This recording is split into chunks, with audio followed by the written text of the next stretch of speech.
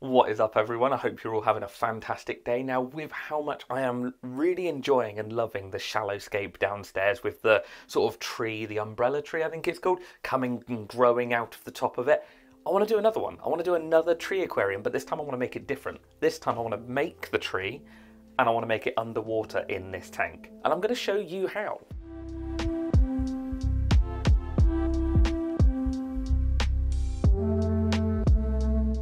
So a lot of us have probably seen those bonsai tree aquariums where, you know, they've got the little bonsai tree in the corner, a little sandy path and a few rocks and stuff like that.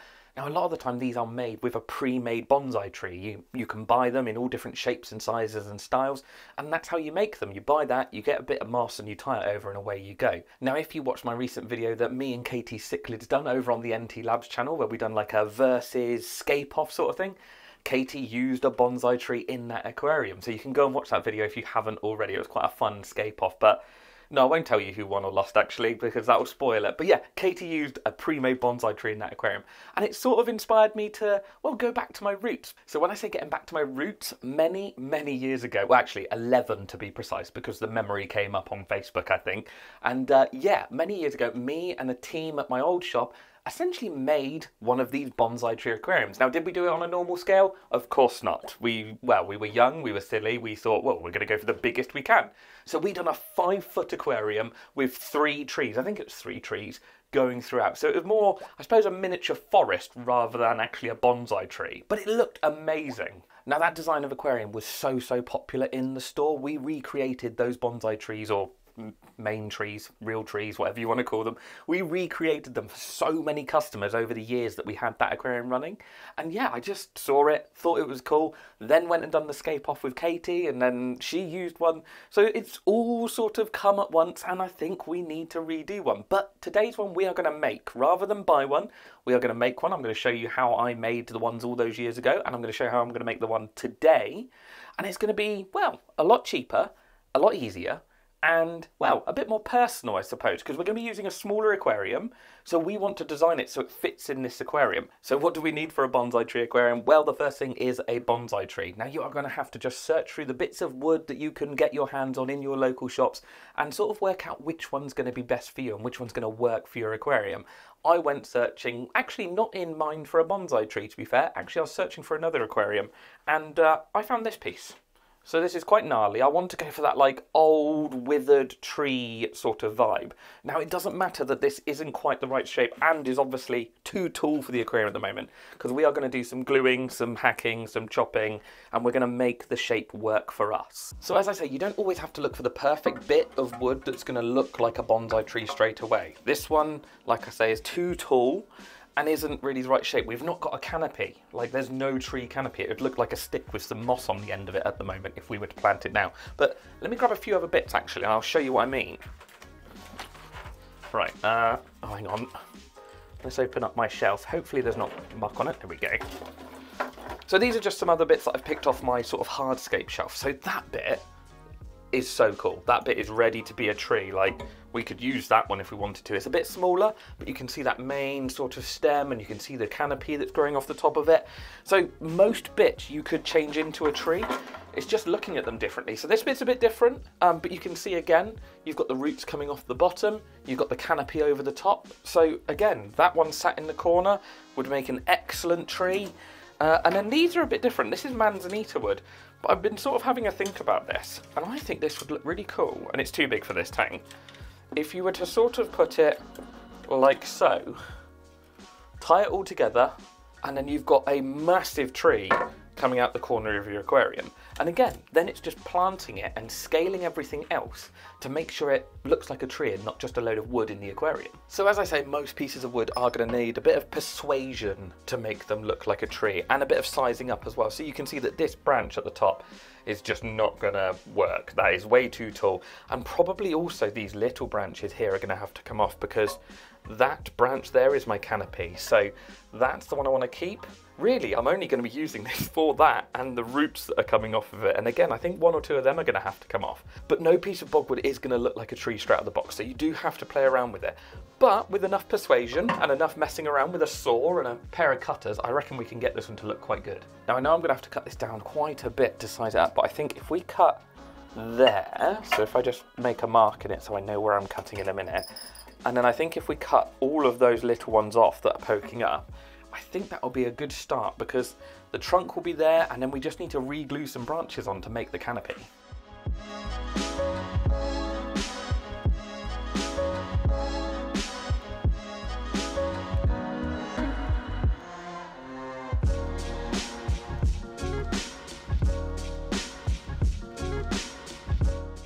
Now I'm going to leave the roots for the minute because I don't know how they're going to tie in with the rocks, because once I get some rocks in there, some of these roots might be at the right height, they might be at the wrong one. Actually, that weird bit can come off the back there because that just looks odd standing down there. But yeah, I think I'll leave the roots until we get the rocks in, but for now we just need to build this canopy. Now this is going to be our donor branch because yeah, there's lots of gnarly bits that I can break and cut off of this to hopefully create our canopy on this one. So I think we'll want one coming off of that branch there, something like that. So if I cut or make a mark there, that'll be one branch. And then we want another one coming off the front, which could be that one. Or could be that one. I reckon that one there, actually. That'll be a good branch. So let's cut that one, let's say about there. That one feels like it's going to break anyway. Perfect. So that one will go there. Another one there. That might be it, actually, because then we've got that one there. And I don't want any over the back, really, because I want to try and keep that open for the filter, and I can sort of fill that in. So, yeah, I think those two. Let me just cut this one off. I think we'll be good. We've just got to get them glued then. That's not going to cut. That's way too thick. A cut and a snap. Oh. Perfect. Right, let's get gluing. So to glue this together, it is going to be quite tricky because we're just gluing wood to wood, but we should be able to do it with some cyanoacrylate glue. So this is just Gorilla Super Glue, perfect for this sort of application and completely safe to use under the aquarium water. And then we've got some tissue. Now all we're going to use for that is essentially an agent to bond the wood to the wood. So if we roll this up in little sort of sausages and pack it around these bits of wood, we should be able to soak the glue into it and stick it all together as one solid lump. This stuff will go off like concrete once it's done.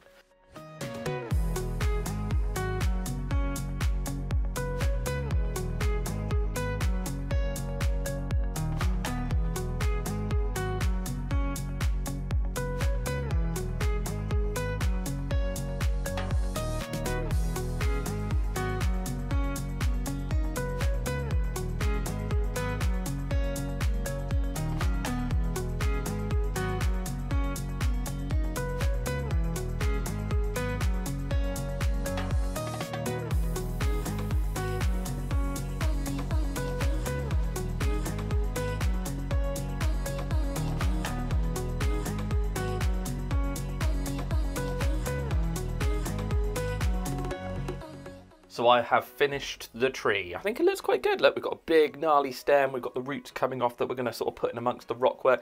And then we've got our canopy that we made. So you can see all the white tissue on the back, look, where I've used to glue it. So that's gone rock solid now. It is like literally like plastic. And that is going to hold all of that together. I did have to put an extra one on. Where is it? This one.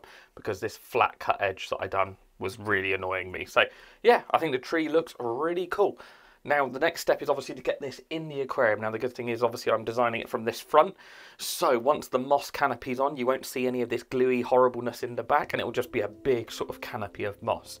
So, I think we get it scaped into the tank now. We can start getting our rock work in around these roots and working out if we need to remove a couple more branches before we continue.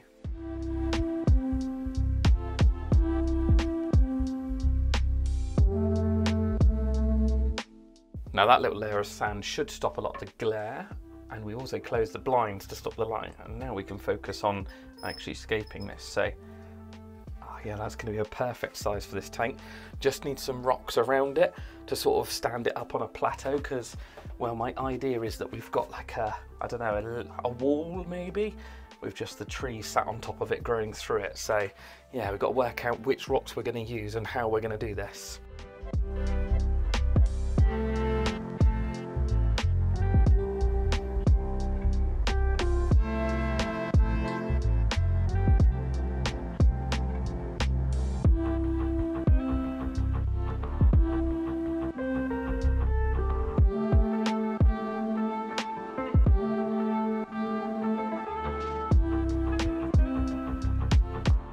As I said, I wanted to keep this super simple, so those 3 rocks positioned like that give me my hillside, and I think that's perfect. We don't want to go too overboard thinking about where these rocks are going to go and how it's going to look.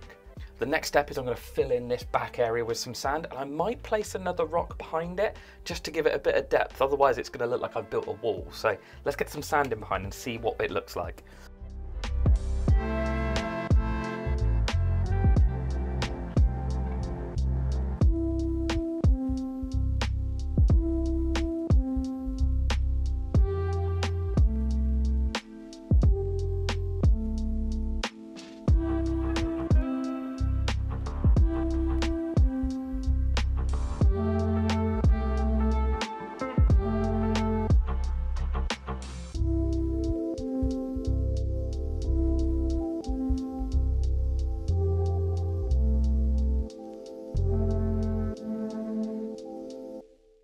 I'm super happy with how that has turned out. It looks like a proper rocky mountainside with this sort of tree clinging on to it.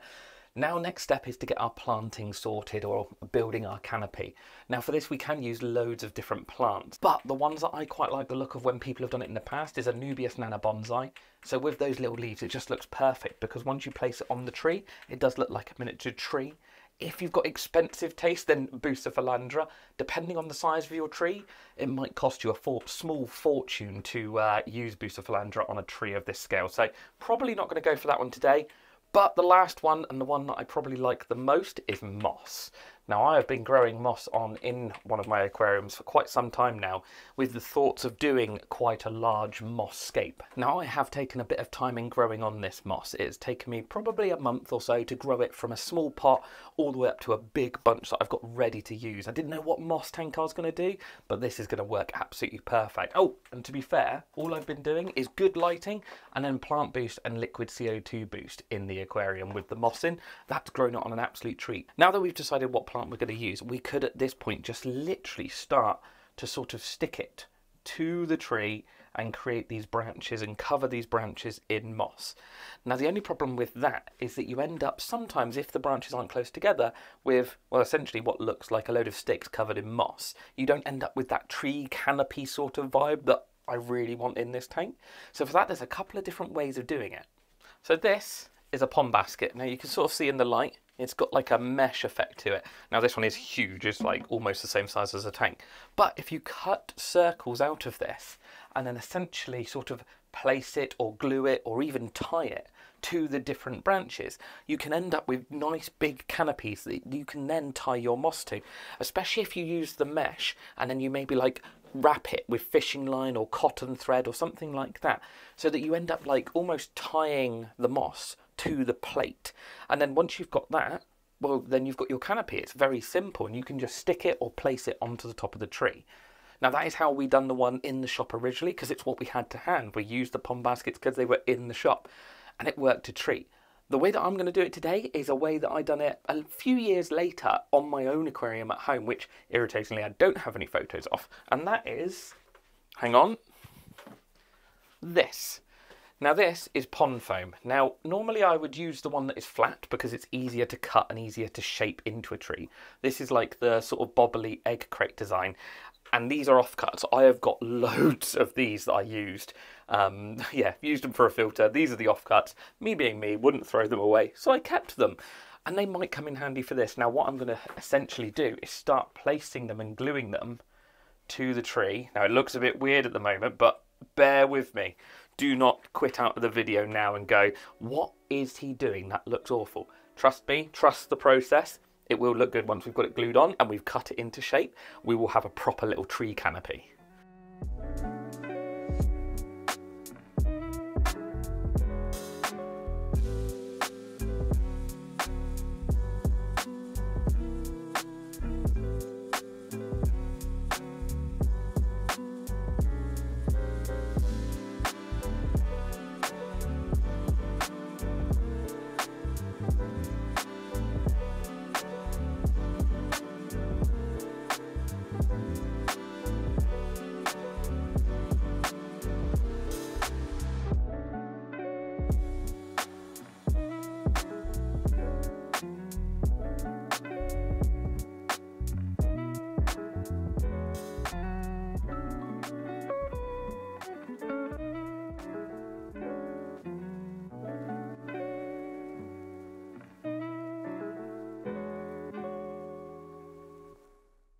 this tank stinks of glue now, so that is a little bit potent. I might have to open a window. So you may have seen I've used a few extra sticks and a few extra branches in that little video.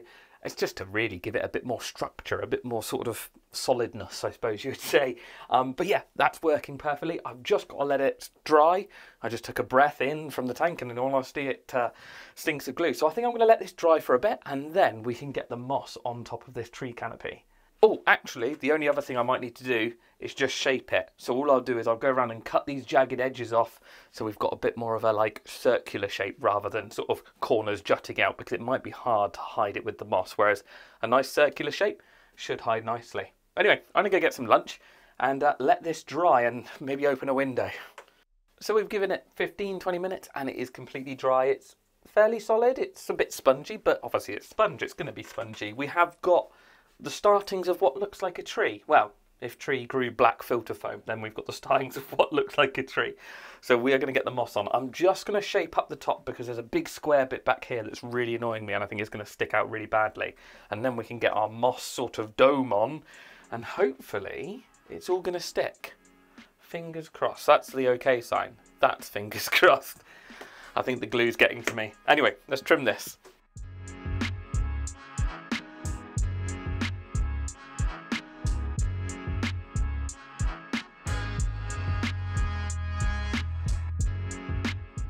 We've given the tree a trim, now for moss. As for attaching the moss, we are literally just going to be gluing it. We are going to be going to town on the gel glue and getting it all stuck down. We might end up using a bit of cotton thread or some fishing line to wrap it around in certain places, but I'm hoping the glue will do the job.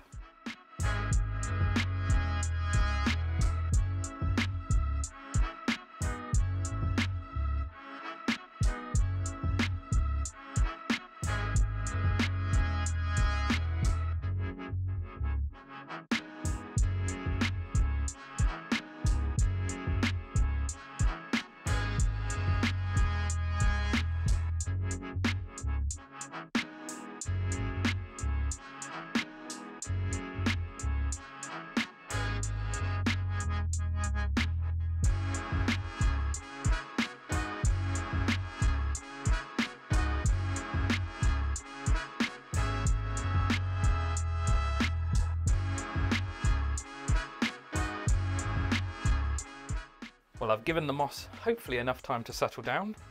Now we just need to fill it and hope everything does not float. What setting is this on? Ah, gentle, perfect.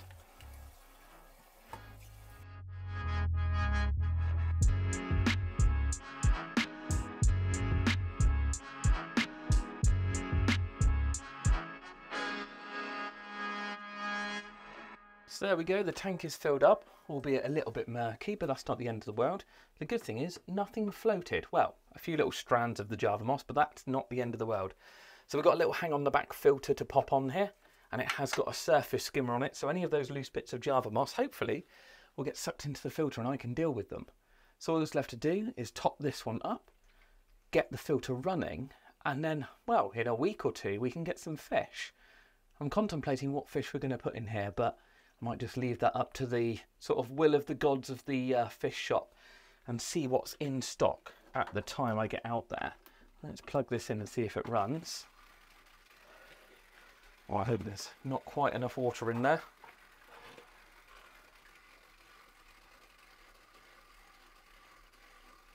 Oh yeah, that's going. That's priming itself. That'll get going. Like so. Probably blast all the Java moss off of my tree, which won't be ideal. Now, because we want to put fish in here in the next week or two, I'm going to make sure we've got some tap water safe going in, because that's going to make the water all safe and happy for the filter bacteria and for the fish. So it's about 10 mil, I think. Yeah, about 10 mil of that. And then the other thing we're going to get in there is some filter starter. Now, the good thing with that is that's going to get the bacteria started and get that all running again, making it healthy and safe for the fish.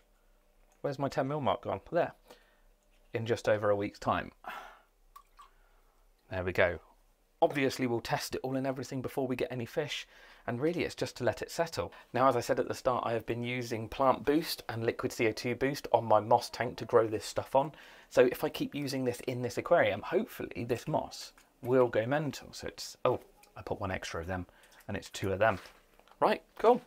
I'll see you in a week's time, maybe 2, when this is fully settled in and hopefully looking a little bit more, well, clear. It has been just over a week. The water is crystal clear. The moss is still growing. And I also just got off the phone with Jono and Ruby from NT Labs, and we're going to be doing another competition. So hang around till the end of the video to see all the details on that. If you don't want to hang around to the end of the video, just head over to the NT Labs Facebook page and their Instagram page. Read the terms and conditions on the competition thing. You can win £250 worth of NT Labs stock. Food, you know, your choice essentially. So yeah, head over there, but there'll be a full competition rundown at the end of this video. But the important thing for the tank today is I want to make a couple of additions. One boring addition, I want some gravel in amongst the rocks. I think that will just finish it off. It will make it look, I don't know, just a little bit more in keeping. I think the bare sand to the rocks just looks a bit weird for me. So a little bit of gravel, and obviously we need a few little fish to go in here. And what tree is complete without some fruit on it? I'll tell you more about that in a minute. Now, as I say, the first addition I do want to make is a little bit of gravel. Now, you might be able to see there's a little bit there, and that was a test patch of gravel. It's actually 2 different types. There's a whiter one and a greyer one, and I've ended up going for the greyer one because I think it will just look good. And it just gives a bit of scale. You know, you've got the big rocks down to the little rocks down to the sand, and I think it just scales up the tank a little bit better. Now, there's going to be no thought to placing this gravel. It is going to be a literal chuck it in and let it sort of fall where it wants to fall, and hopefully that looks sort of a little bit natural.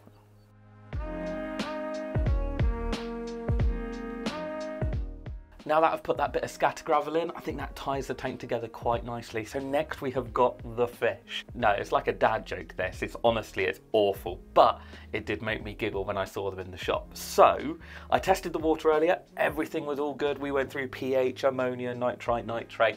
So everything is spot on with the aquarium, and it is ready for our first little group of fish. And we're going to go for a small group. We've only got 6 of them, and they're waiting in the wings, ready to come in.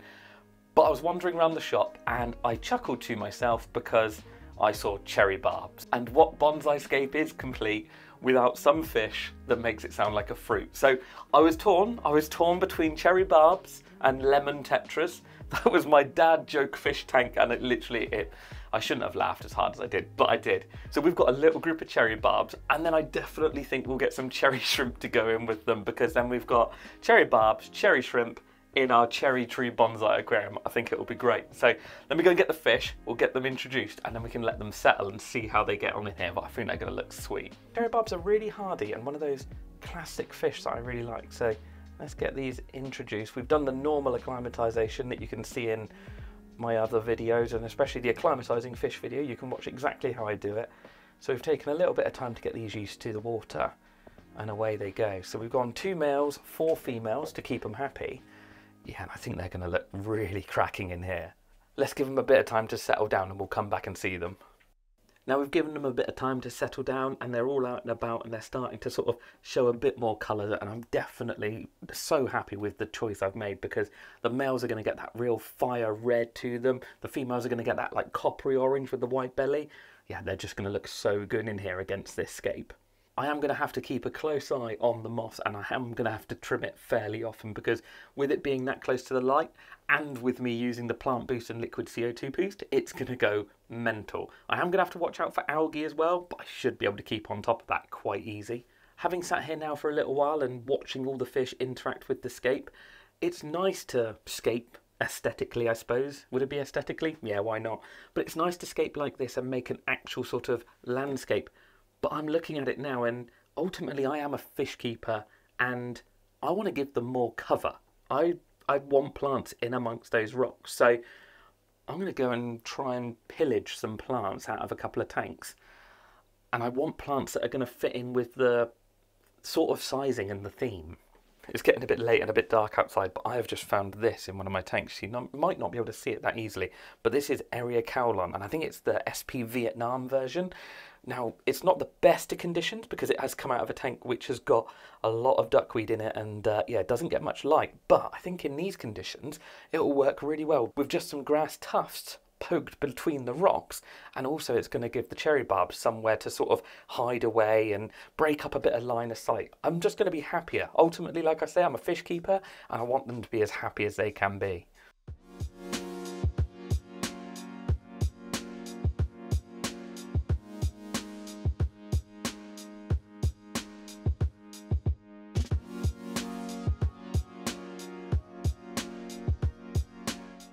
I am way happier with that. The grass is still in keeping with the size of the tree and how it all looks. But I think that's just going to give the cherry barbs a little bit more cover, especially when those Eriocalons like plump up and they start throwing leaves out. They are going to look great, and it just gives them a little bit more hiding space from each other. I definitely think I've made the right decision there. As I said, it's all very well scaping a tank and having it aesthetically pleasing and pleasing to how you want it to turn out, but if the animals aren't going to be ultimately happy in there, then yeah, you really need to change it. I hope you've enjoyed this one, and I hope you like the scape. It's a little bit different to what the channel normally has. You know, it's normally a lot more natural and nature style stuff, so having something that's a bit more of a landscape and a bit more sort of designed, I suppose you would say, is quite an interesting one. So yeah, it's good. I'll let you know how this one grows in, and I'll keep you updated via Facebook, Instagram, YouTube Shorts, YouTube Reels, whatever you call them. I'll keep you all updated on how this tank is doing. So yeah, so I'll see you in the next one. Competition. What is up, everyone? I hope you enjoyed that video. Now we have a super exciting announcement to make. NT Labs and Fish Shop Matt are doing another giveaway. Now, rather than just picking out a name out of a hat and going, you've won, we're actually going to get you to upload an image of your aquarium, these, ta-da, or upload an image of your pond.